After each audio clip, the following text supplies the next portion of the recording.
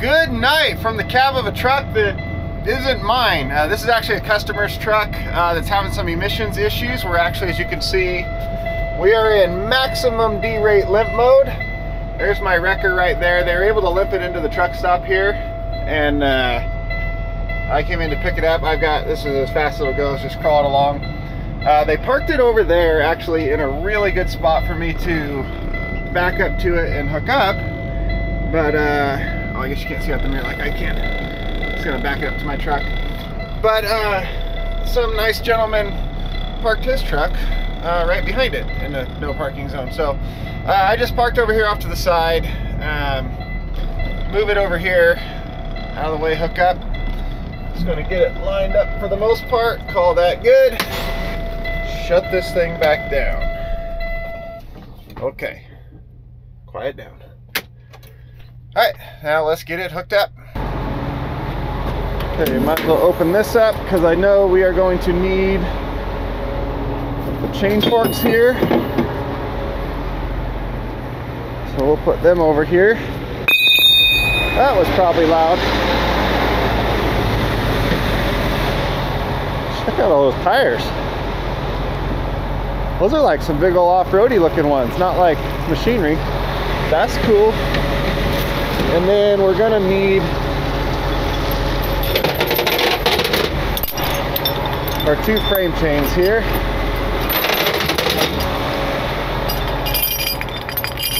So these are gonna go here. Probably was loud again. If you're wearing headphones, that was loud too. You know what? There's a lot of loud stuff in the heavy towing world, and that's just kind of how it's got to be. All right, we need our 2 axle chains.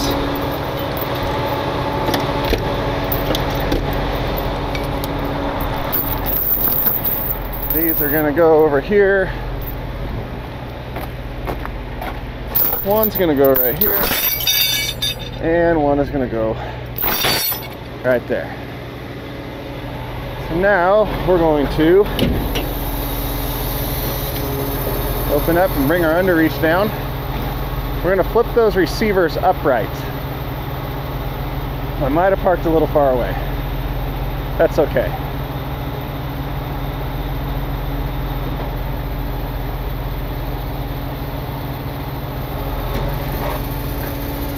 Every time I open this is unrolled just a little bit farther.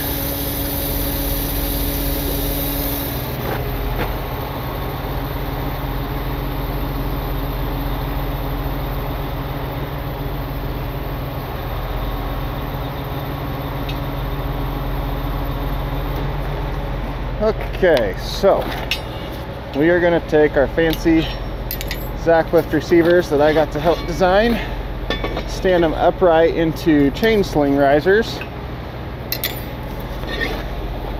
on the opposite sides. That's what we're doing. Because you see, if I have them on this side, how I was just doing, the hook's on the inside. But that gives you, with this hole, way out on the outside for more reach. But if we flip them to the opposite sides, everything changes. We want that, yeah.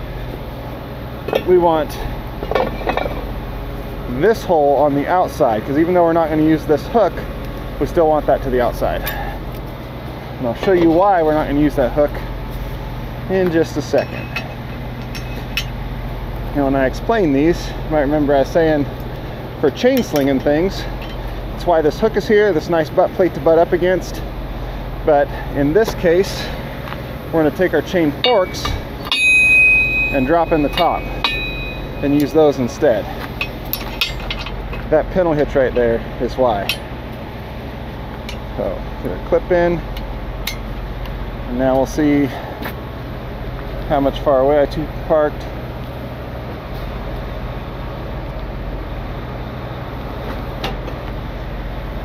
It's gonna stop 2 inches from where I need it, I guarantee it.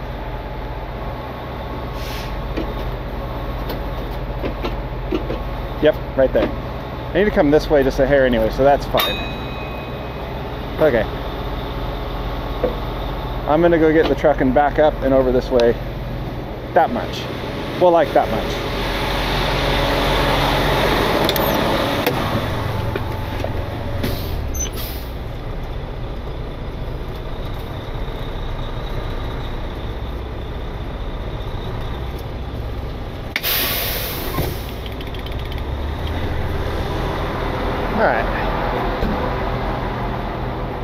That should have done it. We want these all the way to the outsides. Now we're going to go down, but right up against the back end here. You see this pintle hitch. We're going to chain sling into this right about in that height area. If we lost this much height in our lift, this would be hitting our crossbar right here. So by using these risers in the top, or these forks in the top holes, it gives us that clearance here. We don't have to start unbolting hitches and stuff like that. This is a low air leaf setup. It's a half a leaf spring that comes into an air bag. You can U-bolt these if you use extensions and stuff like these. You know, U-bolt fork them up there, but you can see how the way that air leaf drops down, it blocks the U-bolts for making that a nice easy hook. So we just grab this right here. We go grab the frame. On this one, we're going to wrap up around. We're going to drop the inside of this wiring here, which luckily the other side doesn't have. We're going to come underneath, make sure we're not going to hit any wiring there. We're going to come over, drop into our chain fork. This one we're going to do the same thing on this side. Go in front of the hanger, behind the airbag, grab the frame, come over the top,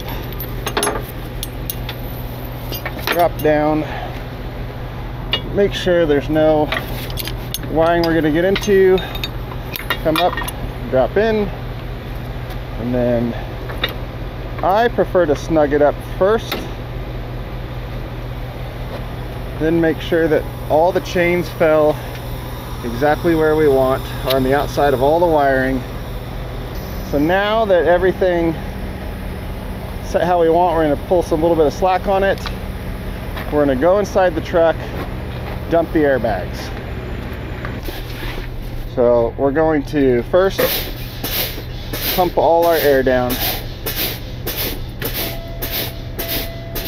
Then we're going to hit our switch to dump the airbags here. See, this is electric air switch that dumps the suspension, and since the default is suspension inflated, you turn the key on, you dump your switch. Some trucks, a lot of trucks, when you turn the key off, that cuts off and then it defaults back to inflated and tries to re-inflate your airbags. So I just dump all the air out of the truck. The fastest way to do it is pumping the brake pedal. So now suspension is dumped. See, bags are nice and flat. Turn our key back off. I guess I should have straightened the wheel.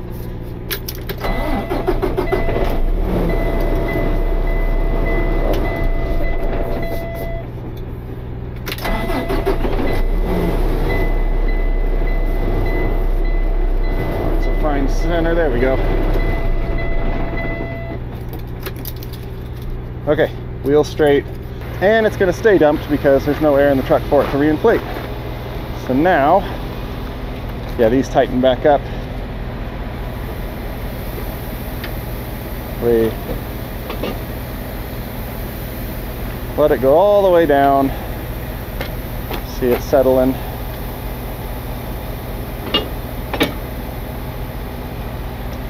That's good. Now we can take our, oh, here's that one. Our frame, or sorry, axle chains. They just drop down here. Hook the axle. Where did you go?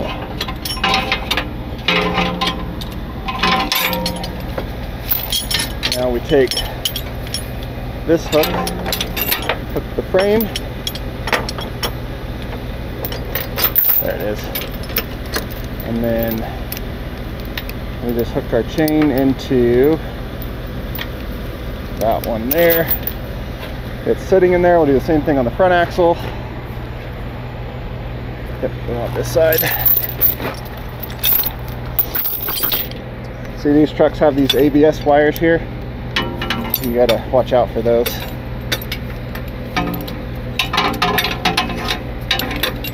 Clear. Same here. Get it in there, make sure you feel no wires in there. And then we're going to hook it. Okay. I don't know why this one. That one went over there, but that's fine. And now we pick it back up. Chains roll where we want.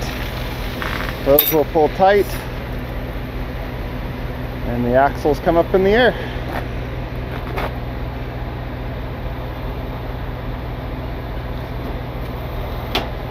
Now we can bring this in.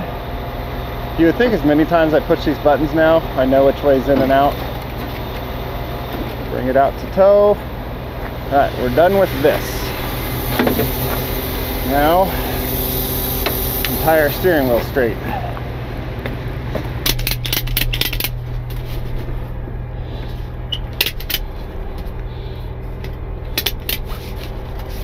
Okay, that's good.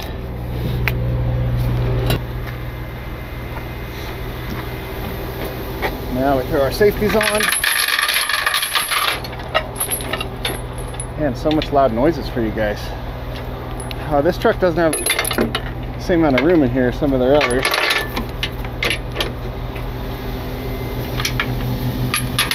Safety's just too short. So what I will do,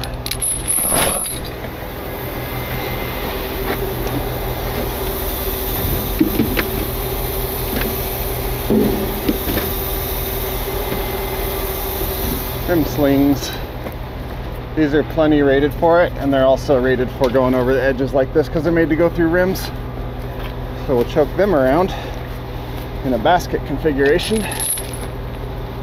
Make sure they go into the thread of the hook enough. Make me happy. I'll shorten up this. That'll work.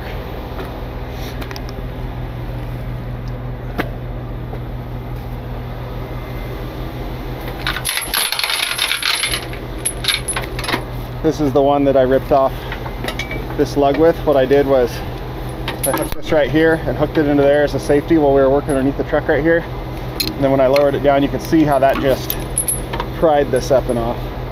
So sorry to get that fixed. That was a major my mistake. Okay, that looks good. A little more out here. And I checked all of the chain links through here, mainly the one that was sitting in this pocket. Found no issues, no defects, nothing of any concern. Safeties look good. We'll walk around.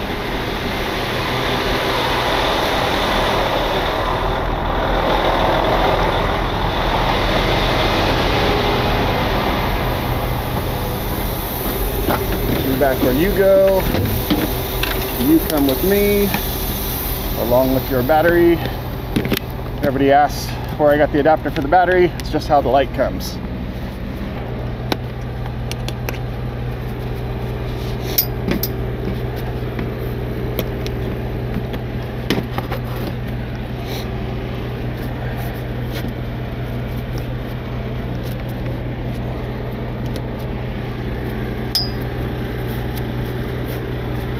Pull down, hook in. And then my safety I have now just for the in case. Everybody talks crap about me losing a light bar. I've lost a grand total of 1 in 10 years. So, okay. So we are chain slung, safeties on, both axles chained up, steering wheel tied, light bar on. The fairing is the only thing we're not going to do. These particular trucks have a really strong fairing brace system in it, and we're not going to go faster than 55 because the whole highway we got to drive down. It's a 55 mile an hour speed limit, and it's icy as shit out there because it's in the 30s right now, and it's dry here, dry at my house. The highway in between was super wet and icy, so we're not going to go fast. That's going to be fine just like that. Obviously there's like defect or cracked ones or broken struts like that, then I'll strap them down, but I've never seen it on one of these trucks so far. So, well, this company. So, oh, that is what I want to do. airlines. Gonna hang up.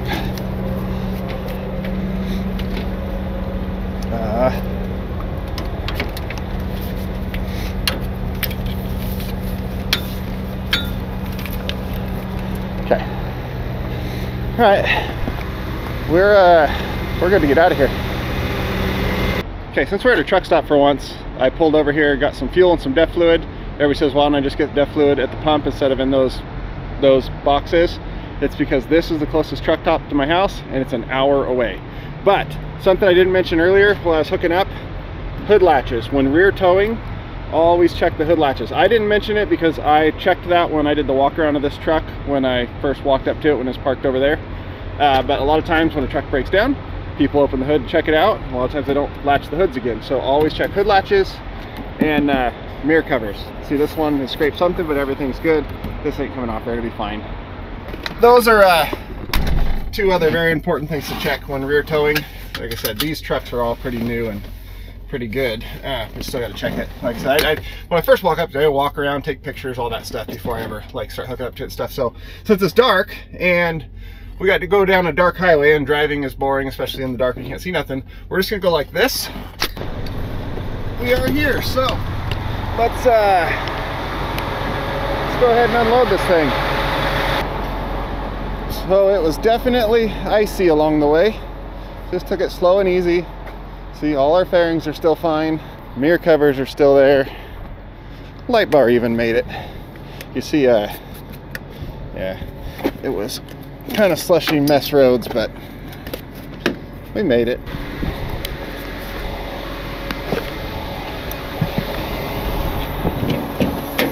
Windy here. How much battery we got left? Oh, most of it. We're good. Okay.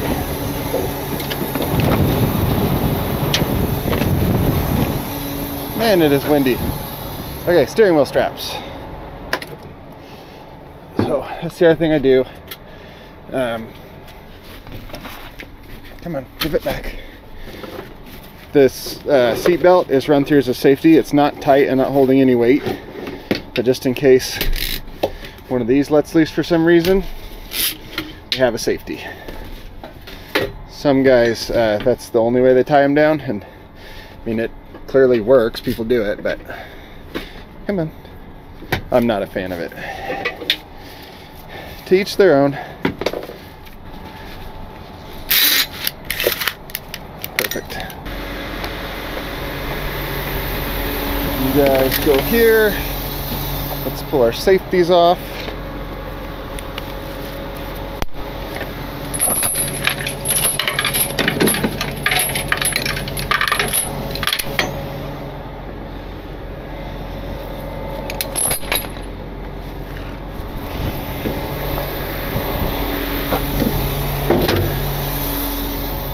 All right.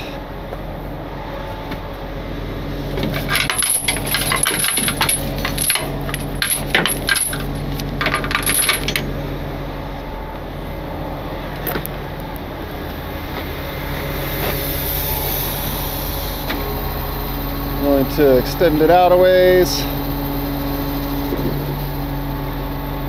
Set it down.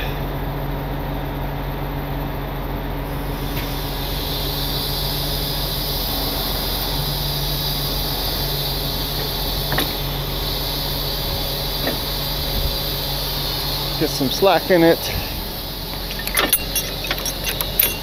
Of course, I didn't go down far enough. There we go. Pull you out. Pull you out. So windy. Bring you back so I don't have to step over you anymore.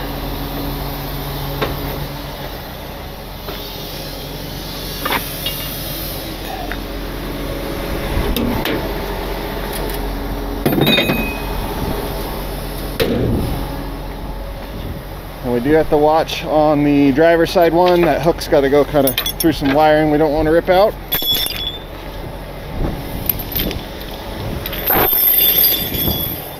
Maybe that's why I'm so good at bowling. Okay. Bring the hook out nice and easy, no wiring.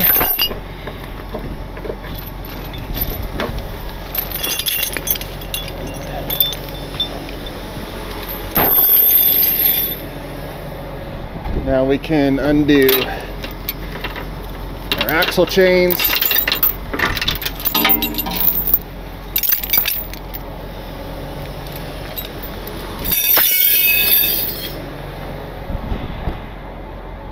Our other one.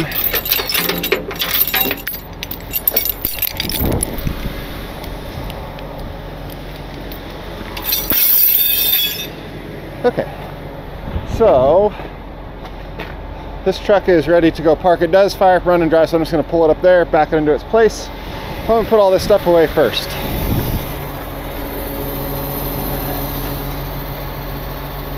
Those receivers can stay flipped up. They can ride on there in whatever way, it doesn't matter. Okay, everything's here.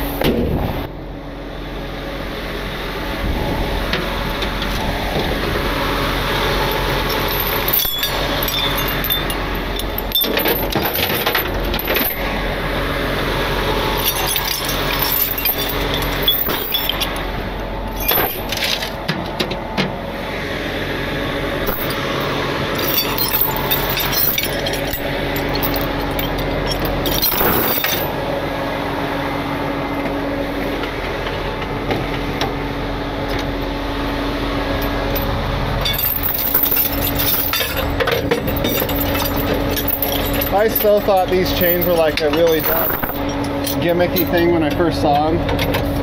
I just kept using little like normal chains and fishing through there. And then, yeah, they're not a gimmick. They're, oops, they're worth every penny.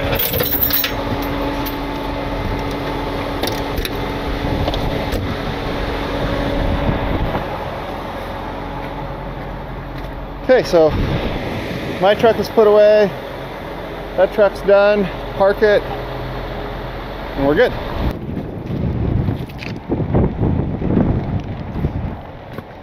Closed up, all good. So windy, let's get out of here. Boxes closed, racks closed. Man, that wind is nuts. Okay, whew. It's supposed to be a big storm blowing in, and I would say so. Look, you see a snow flurry starting to come down here. But anyway, that's just your daily, normal, or nightly, run-of-the-mill towing job that we do in between all the cool stuff, you know, like stay in business. Nothing crazy, nothing exciting, but I actually really like doing those ones. It's just relaxing, it's easy, like I enjoy it. So, yeah, thanks for coming along and seeing some of what the other stuff we do that's not, please tell me it's another call. Okay, my phone started ringing and then hung back up. It's very, very late or early, depending on how you look at it, and I want to go to bed. So, either way, yeah, thanks for coming along on that one. Hopefully you enjoyed the more boring side of company things, and we'll see you next time.